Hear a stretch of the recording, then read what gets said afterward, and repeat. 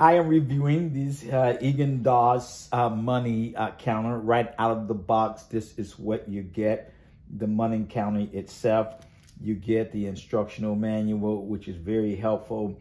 Walk you through the setup, walk you through how to troubleshoot the machine, and just a number of details that you would want in operating this machine. Also, you get this brush here, which is a cleaning brush itself, and a replacement belt that goes along with it. If you're counting in batches, you get some of these rolls here, which would be great. You get a test pencil or pen to determine whether the currency you have a counterfeit or not. Aside from that, let me just walk right through how the ENGiNDOT works. Just simply turn on the back here. As you can see there, straightforward. If there aren't any problems, and there aren't, it is ready to go. I can set it to whether or not I want to count in batches, or I want to set it up where I want to count and then add to it. Here's important. And then over here is an external count where you can see here what is taking place here. I got some currency here that I'm going to use just as an example. For example, I have here a number of 20s. I'm going to put them inside of this machine. It will not tell me what the total is of my count.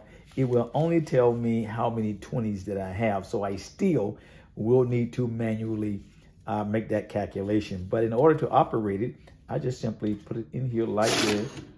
You see how quick that was? Let me do it again. And it says it's 5 20s. 1, 2, 3, 4, 5. That is correct. And that was super quick. Again, I put it in here like this.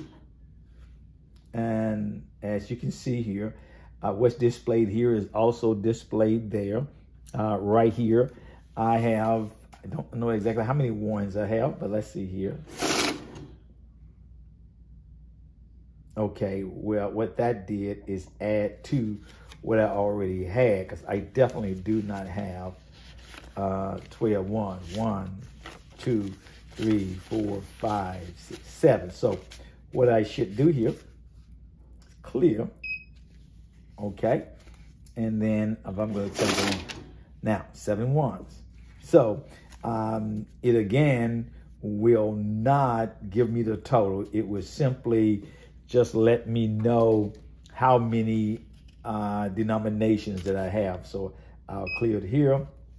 Only have a couple of 5s, 2, $10. So hey, it works just as expected. It doesn't look or feel cheap. It is pretty lightweight. It's not all that light, but it's manageable. As you can see, he has a handle right here. I can, if I desire, I can disconnect that, and this here external display operated right here. Again, I can reset, or I can add to what I already have. For example, let's just go right here and just say here 6, and then I want to add to, oops, I cleared it. Okay, let's see here. And there you have it. Hey, there's nothing not to like about it. It's worked as it should. Easy to operate, easy to set up, and according to the owner's manual, easy to maintain.